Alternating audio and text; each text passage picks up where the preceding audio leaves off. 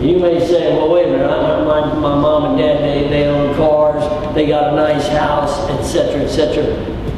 Believe me, you can have a tornado come through, you can burn your house, you can have a lot of things happen that you really don't own. You own one thing, it's your integrity. The beauty of integrity is nobody can take it from you. Nobody can come up to you and say, I'm going to take it from you.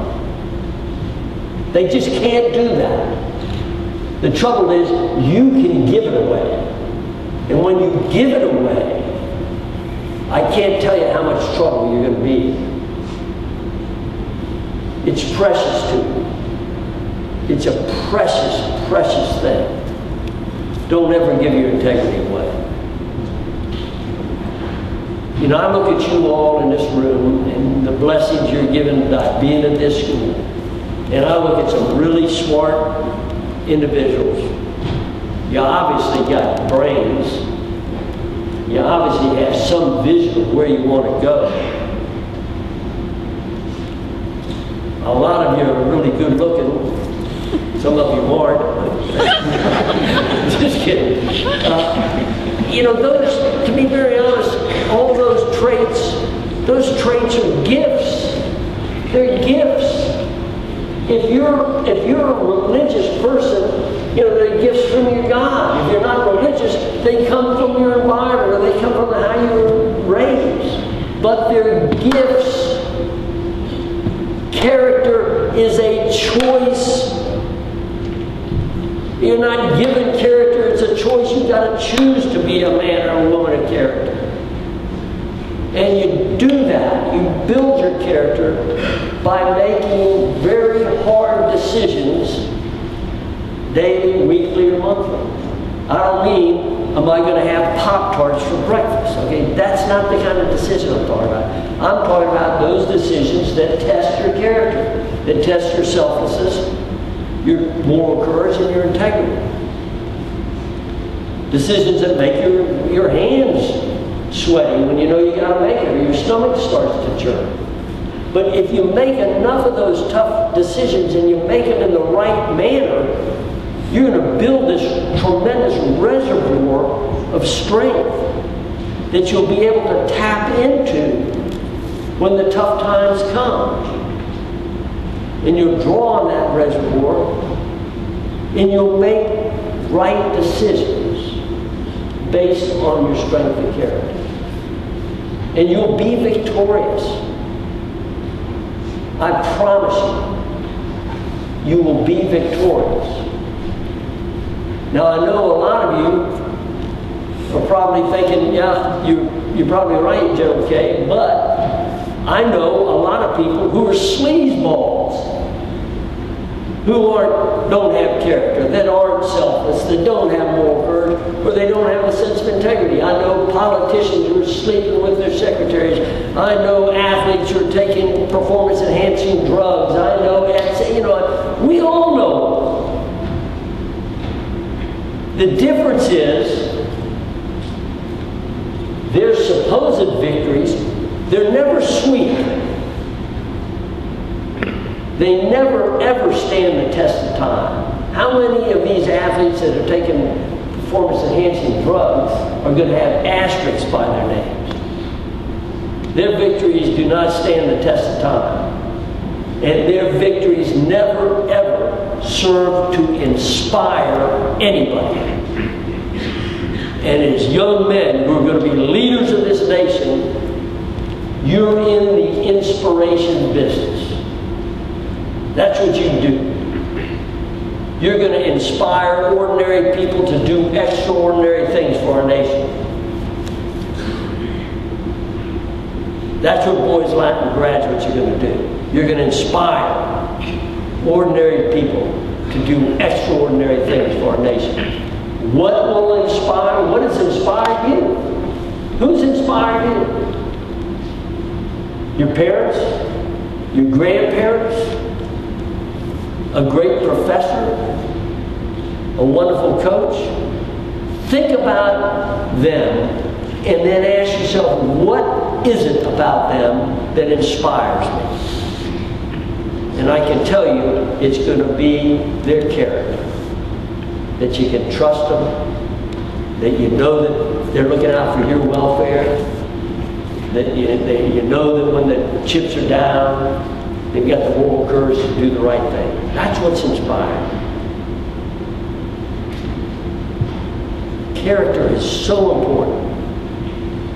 And at your age, it becomes even more important because you're at the stage where you're going to make, some of you already made it, one of the most important decisions of the rest of your life, and that is where you're going to go to college, and from then, what is it that I want to do in life? And that decision marks the first day of the rest of your life. And you want that decision based on your character. How am I going to use my character to better myself and to better those around me? Don't ever, ever let anybody limit you. Don't ever let anybody limit you. I go around and I talk to people. I said, how many people here, and I'll go with you all, how many people here have had your mom and dad or your professors or somebody say, the sky's the limit? Has anybody ever heard that? Jay, come on. Hey. I said, well, maybe they don't use it anymore. The sky's the limit. I was told all the time, the sky's the limit, the sky's the limit.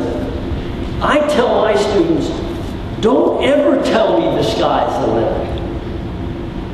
Don't tell me the sky's the limit. Don't believe the sky's the limit when there are footprints on the moon. When there are footprints on the moon. The point is,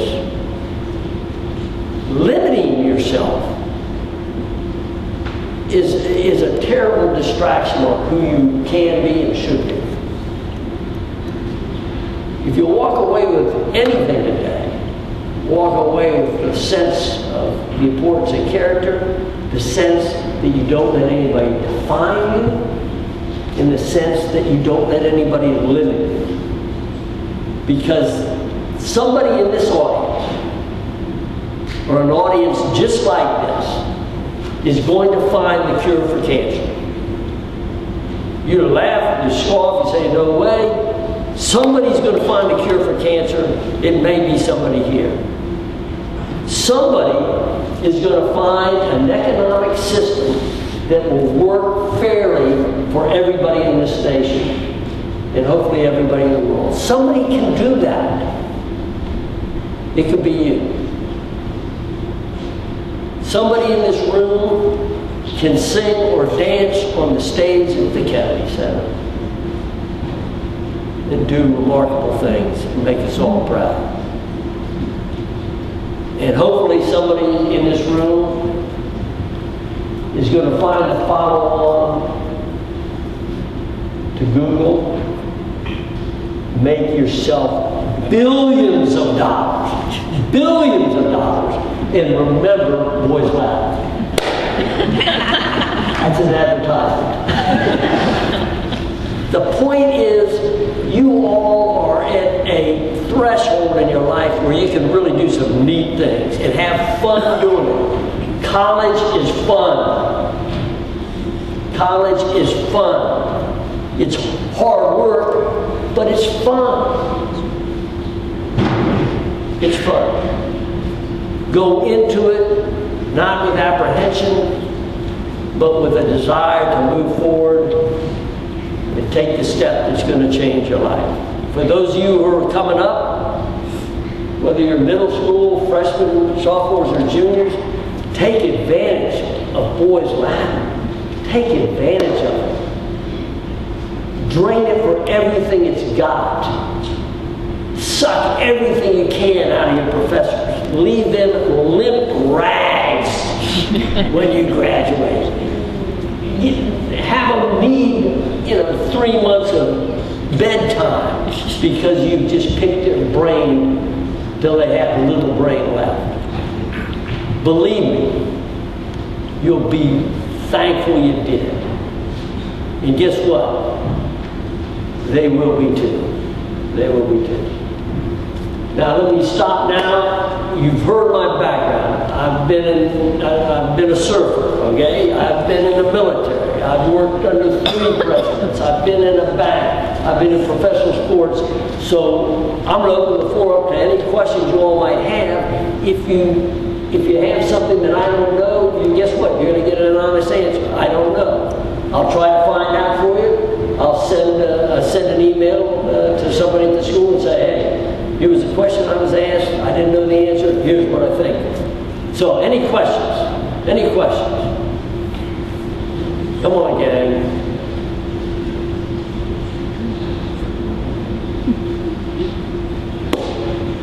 Yes, sir. There you go. Have you ever been shot? The question was, have I ever been shot? The answer is yes. I was shot in the stomach, and I was shot through the, believe it or not, the armpit, which makes for a lousy lacrosse goalie now, I'll tell you that. But yes. What else? Come on, gang. Yes, in the back there. I'll repeat the answer.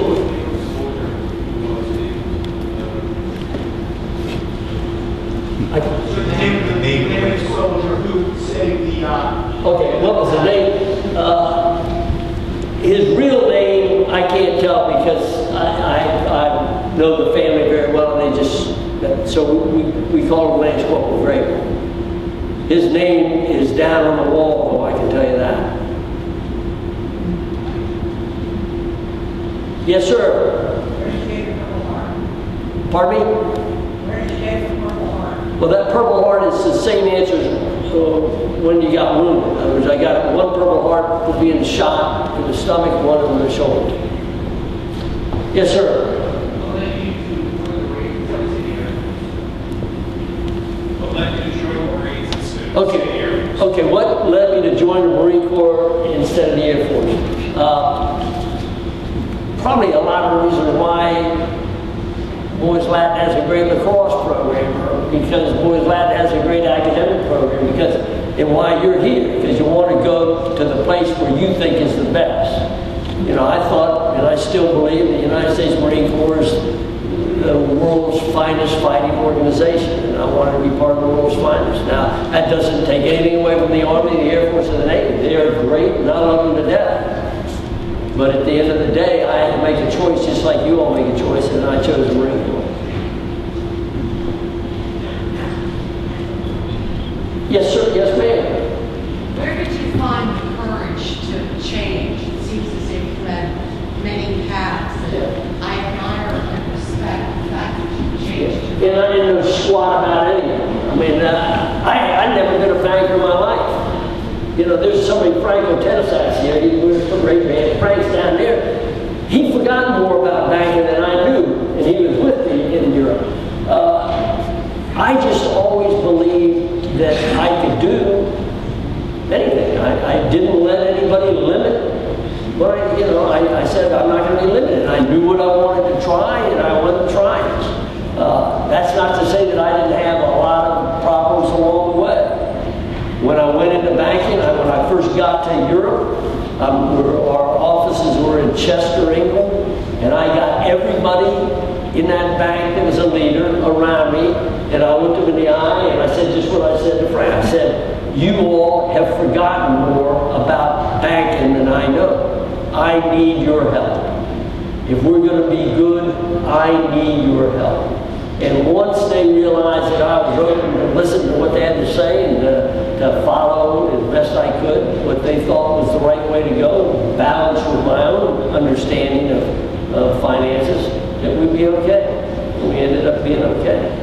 I guess my belief is that I just wanted to do different things, and I never felt that I couldn't do them. I mean, look at me, I'm 5'5.5". I'm on football, it's a lousy team, but I mean, I've been helping them. I've been to every combine for the last 9 years. I've been to every draft day. I'm into that. I didn't know squat. I've never played football in my life.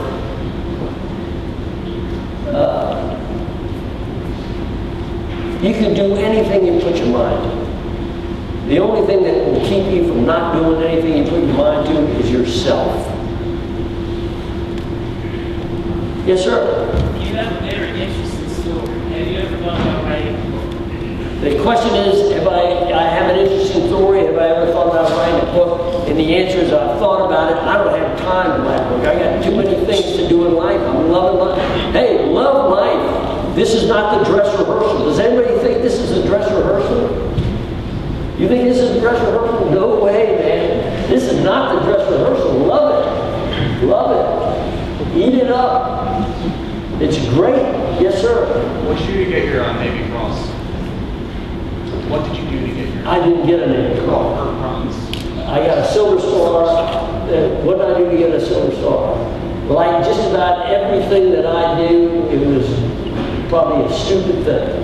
And you wounded because you're stupid. You get medals because you're stupid. You see a thing that you would normally not react to, and all of a sudden you get caught up in the whole effort, and you go out there and pull somebody off of a battlefield, and they say, gee, what a heroic thing, they give you a medal. And at the end, you're sitting there and you've stained your pants, okay? And you say, holy mackerel, what did I just do? Yes, yes, sir. How long did it take you to become a general in the Marine Corps? Okay, I entered the Marine Corps in 1964, and I was at the White House in 1988 when I got told that I was going to be my first promotion to flag rank. So that's close to a quarter of a century. Oh, Jesus. Yes, ma'am.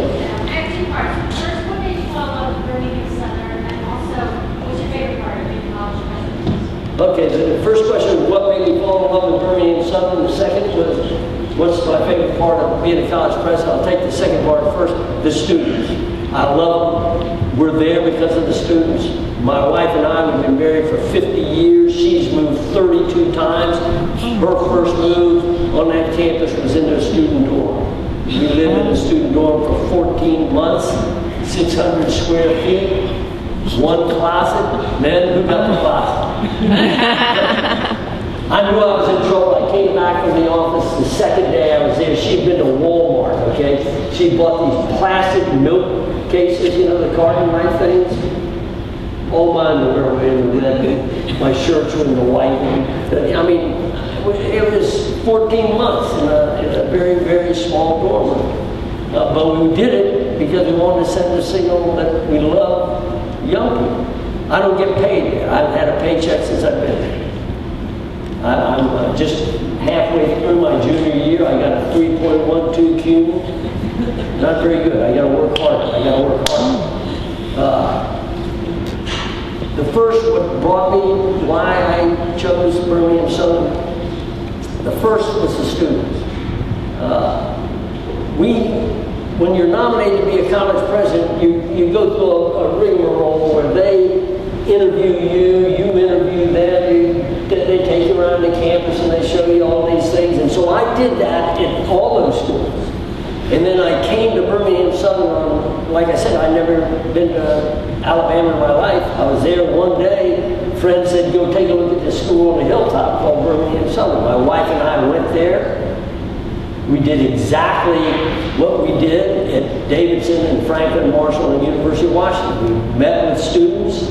We were secret shopping. They didn't know. Otherwise, we went to the cafeteria, we call it the caf, and just sat down with a bunch of students and started talking to them. Talked to faculty, talked to the athletic department. I talked to 2 or 3 coaches.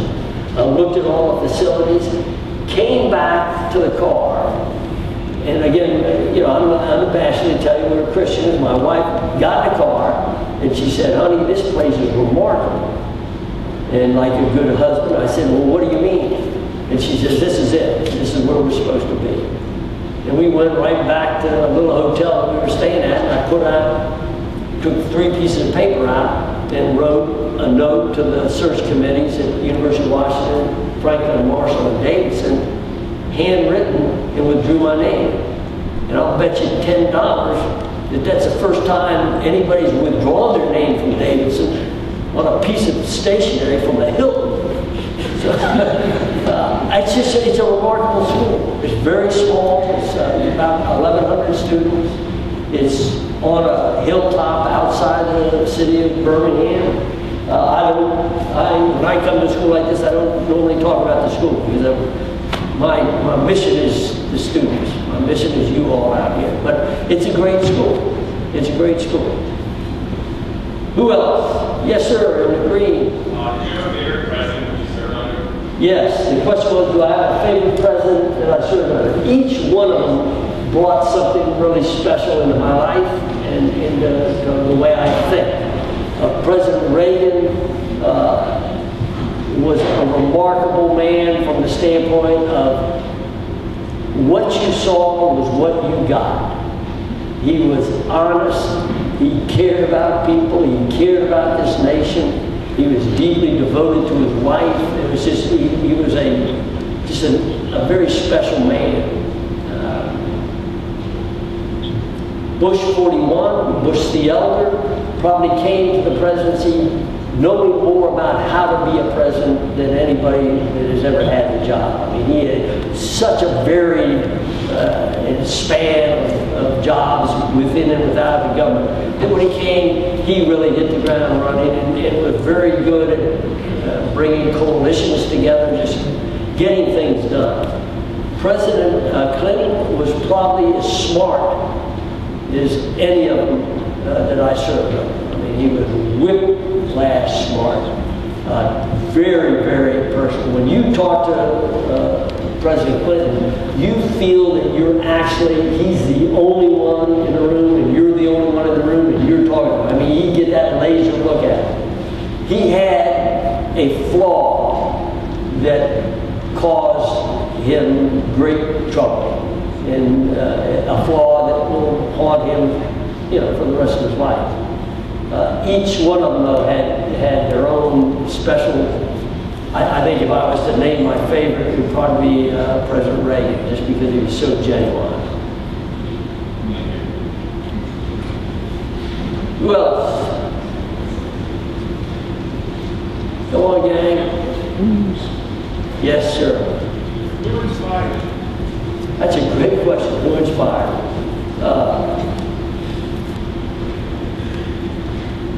I guess I would be remiss if I didn't say that my mom and dad were the biggest inspiration for me. My father was also in the military. My mother basically we had three boys in our family. She raised us. He went away to World War II and came back after the war.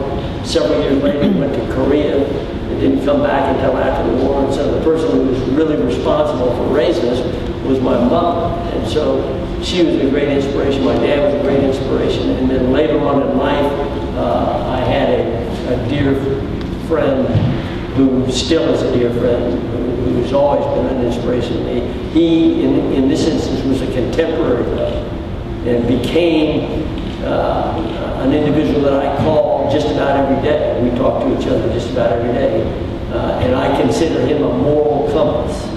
So as I if my moral compass starts going off, even a degree, I know that he's going to get on with it. That's a good thing to have. Yes, sir. What thoughts ran through your head when you were What thoughts ran through your head? Yeah, the question was, what thoughts go around a person's head when you're in combat? The first thought is, what am I doing here? What am I doing here? It's interesting. Combat affects different people different ways, but I think most people, when they first go into combat, they have this great fear. The fear, interestingly enough, is not, am I going to be safe? The fear is, am I going to let somebody down? Am I going to look like a coward? It's not, am I a coward? Because all of us are cowards. Very few of us are just impervious to fear.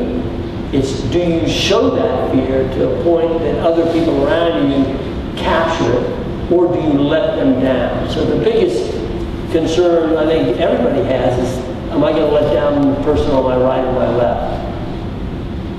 The second that first bullet goes over your head, any fear for your life goes away. I mean, it is what it is. It's going to happen or it's not going to happen. And at that point, it's almost automatic, and you just are, you take your training and you go for it. You're well trained. That's an important part. There's a difference, gents, between training and education. Between training and education. You go to a school where a classroom is as big as this. You have 200, 300 people in a class, and your professor's down here, and that professor is showing you a lab experiment. The reality is you're probably getting trained. Training is preparation for the expected. Education is preparation for the unexpected.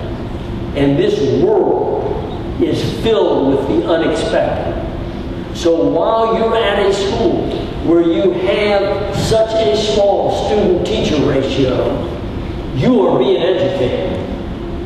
Take advantage of that. Because some of you will go to a school where all you get is training.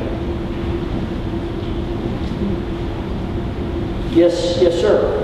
Do you regret not finishing high school?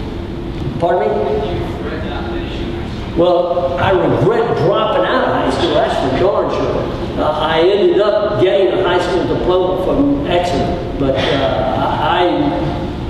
I lost basically 2 years. Because I lost the year I dropped out, and then I lost the year because Exeter put me back because I hadn't been studying. So yes.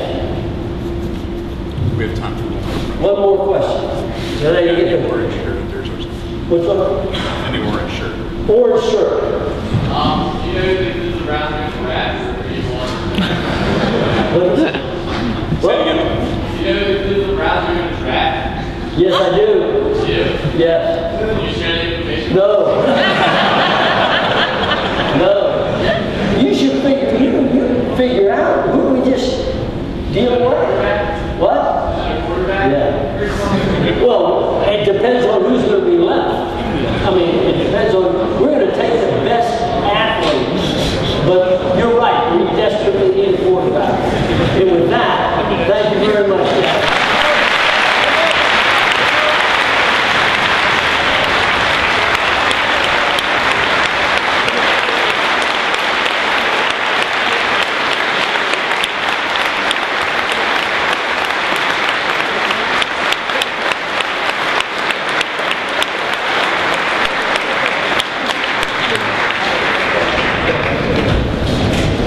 General Krulak, I can't thank you enough for sharing your time and your remarks with us this morning, but also for your service to our country.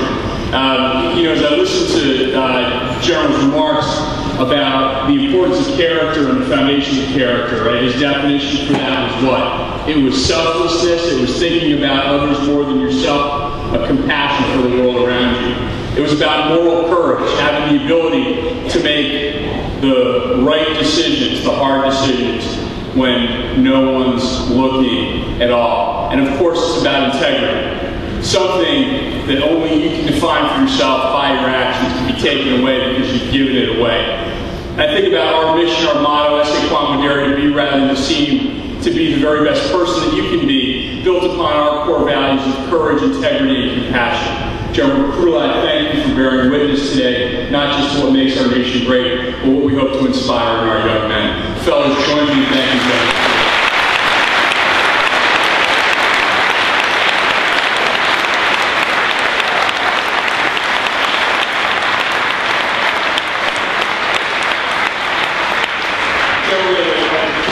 Appreciation for your time with us today. Presents, of course, Mr. Hilbert. Mr. Hilbert heard General Krulak in a previous lifetime, and is the reason that he's here today. So, fellas, join me in thanking Mr. Hilbert.